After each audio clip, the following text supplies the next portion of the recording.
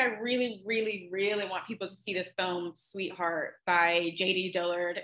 Again, it's a film that came out a few years ago, so it's relatively recent, but to me, it did not get the flowers that it deserved. It stars Kirstie Clemons, and it does this really cool referencing back to Creature from the Black Lagoon. And it's this woman who's sort of trapped on this island, presumably by herself. And I just think it's really fun. It's really interesting. It doesn't do a lot of trying to convey, grand political messages. That's very much there within the scaffolding of the film, but it's really just a lot of fun.